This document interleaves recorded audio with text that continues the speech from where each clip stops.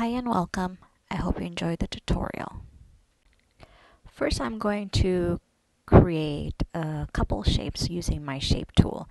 I'm going to go ahead and use the oval, and there's one. And just to make it fun, I'm going to use the intersect tool so that whatever intersects is going to be cleared out. There you go. And I am going to use my pen tool. I'm going to make sure that path is selected, and I'm going to just select the area where I want my text to be in. I want this to be inside that little white area that intersects my two oval. It doesn't have to be perfect. We can adjust this when we're done. Get my selection tool, and where you see the little dots or the anchors, you can adjust.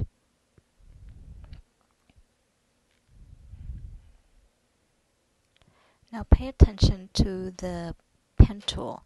You'll see that there's a semicircle going around it when I hover over the area I want to type.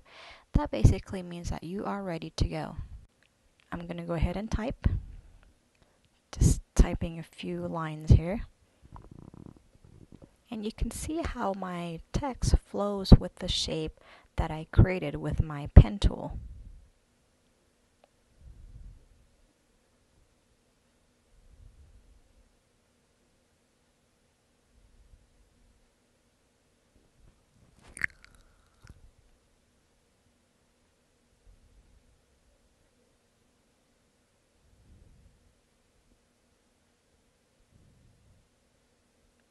Okay, there you go. I'm going to give you another example.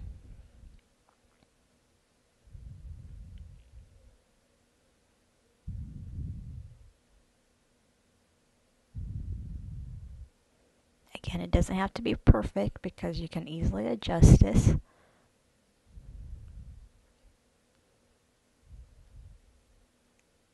I'll start typing again.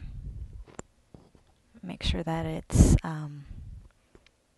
starting from the left instead of the center.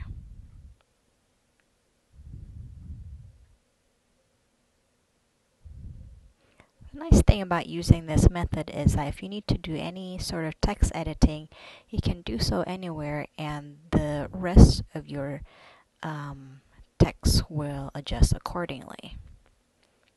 Let's watch this.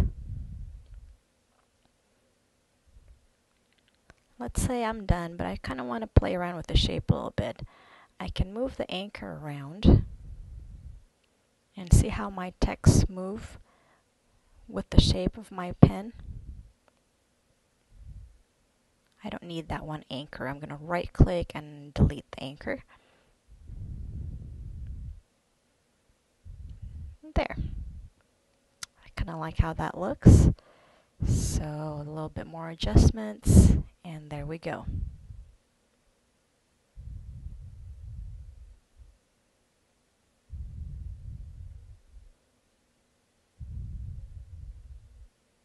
I guess I'm a little picky.